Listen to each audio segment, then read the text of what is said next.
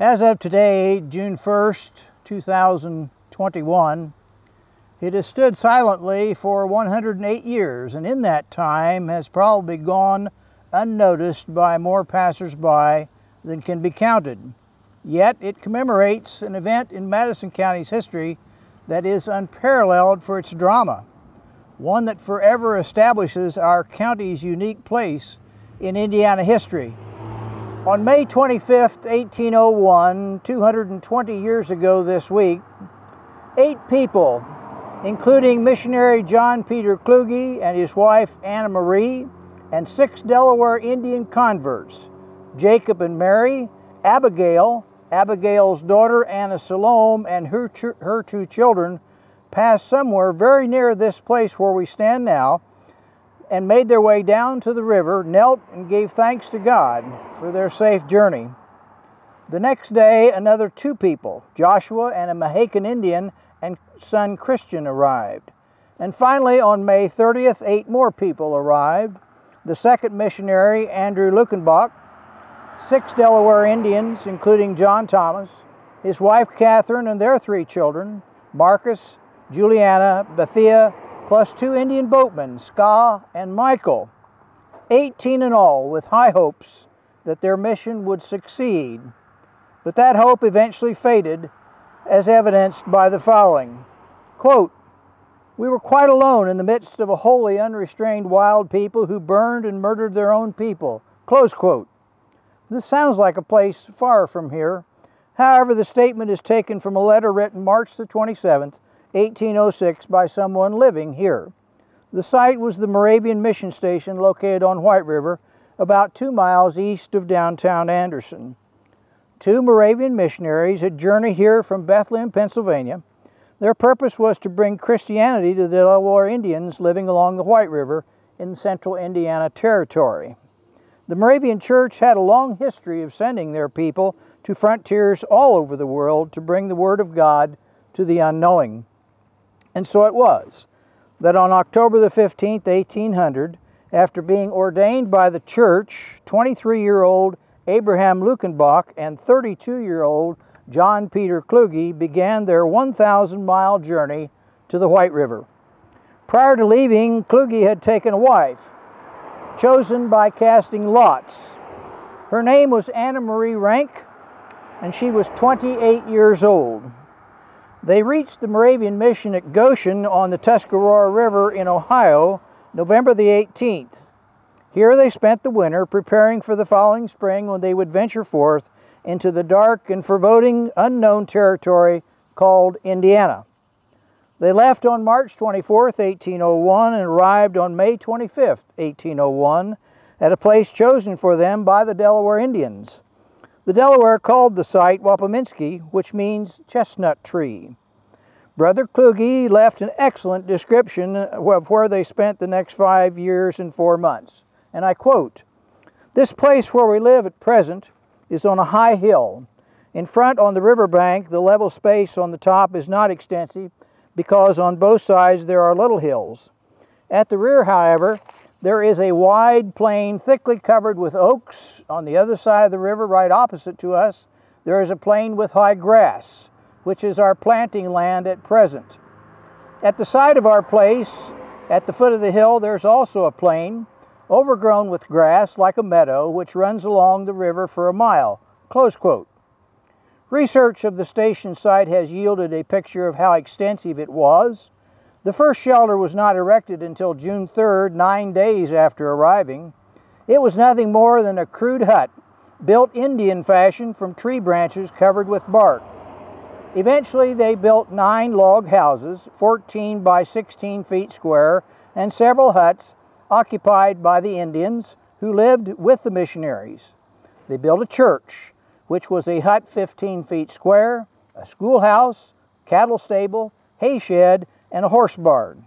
Nearby was their cemetery, which they named God's Acre.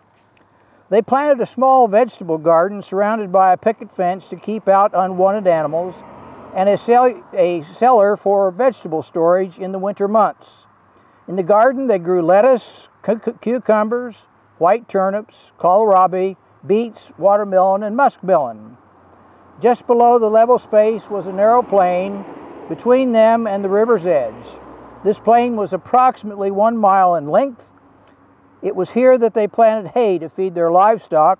The yield was about 2 tons each year. All of this was located on the north side of the river.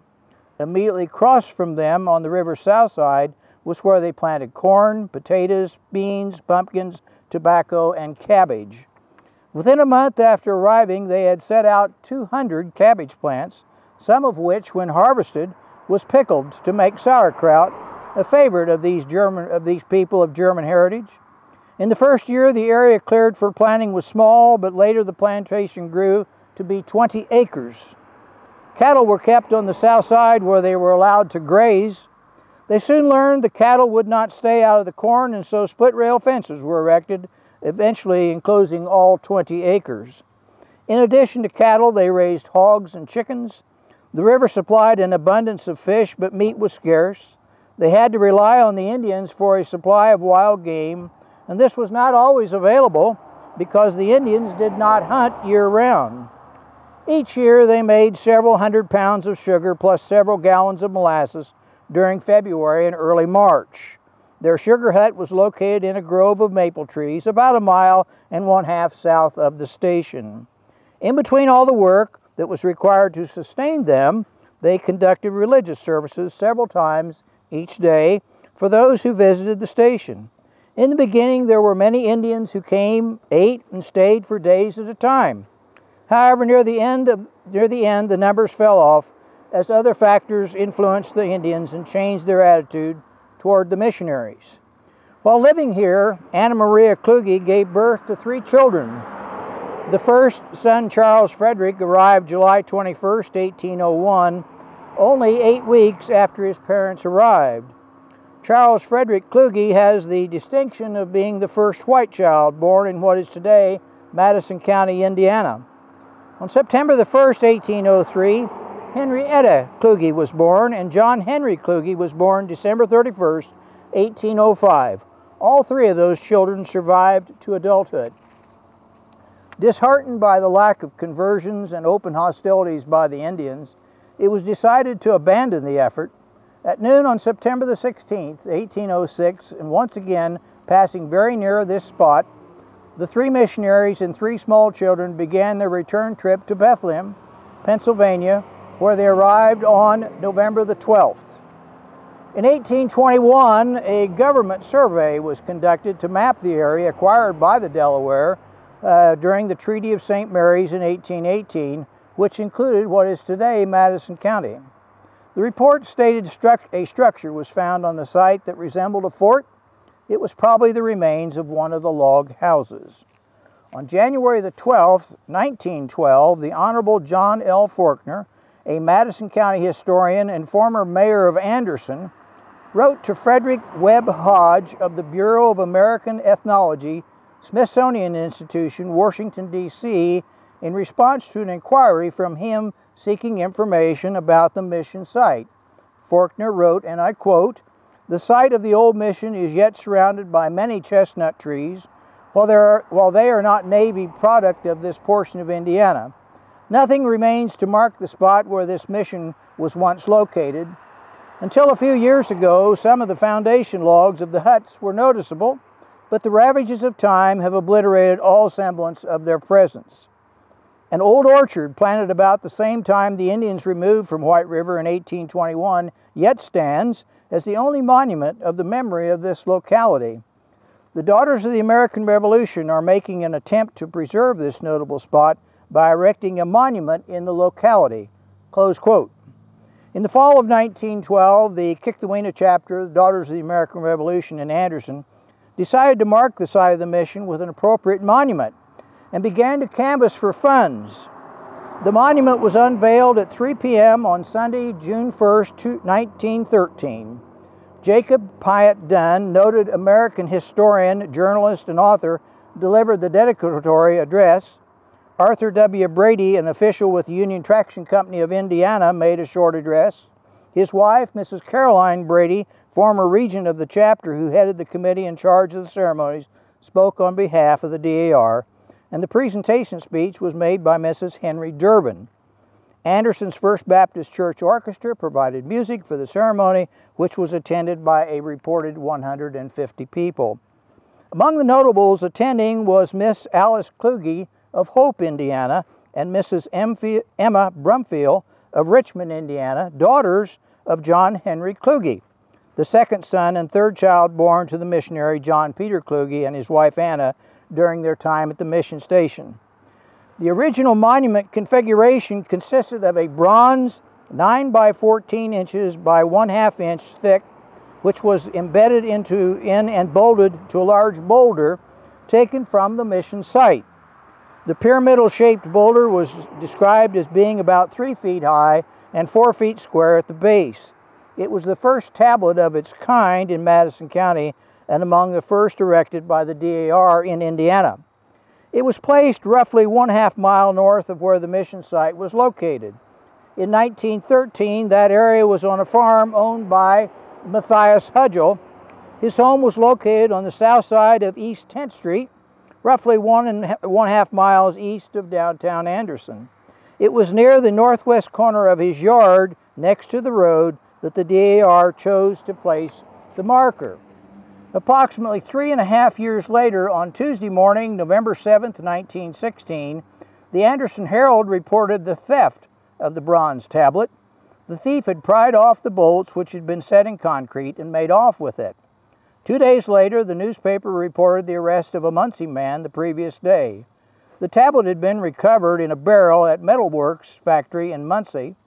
The barrel had been delivered there from a Muncie junkyard for disposal. An employee at the Metalworks facility found it and reported the discovery to the president of the company, who informed the officers of the DAR and returned it to them. The police were informed and the arrest of the man followed soon afterwards. Initially, the Kikthawenund chapter planned to level off the boulder so that another stone could be placed and the tablet secured to the new stone. That would have raised the tablet, thus providing a better view. Those arrangements were expected to be completed within a short period of time. Obviously, there was a change in plans for today. Located on the site of the original marker is a solid piece of granite standing approximately 5 feet and measuring 13 inches thick by 20 inches wide. On September the 27th, 1966, another missionary descendant visited Anderson during the statewide celebration of Indiana's sesquicentennial. Her name was Miss Martha O. Lukenbach of Bethlehem, Pennsylvania. The great-great-grandniece of missionary Abraham Lukenbach was the guest of the Madison County Sesquicentennial Committee. Today we are pleased again to have in attendance descendants of the missionaries of the Moravian mission, to which belongs the honor of being the first to establish a regular religious organization in the county of Madison. And in conclusion, I feel compelled to say something I have expressed many times before. For over 100 years, our county has been the benefactor of the good work done by the Kikthawenund chapter, Daughters of the American Revolution. Their members, past and present, have achieved a special place in preserving the things that are important to us. Their work is best appreciated when one considers this axiom, quote, "A people who take no pride in the noble achievements of remote ancestors will never achieve anything worthy to be remembered with pride by remote descendants," close quote. As long as the DAR is working amongst us to preserve our history, this warning does not apply here. Thank you.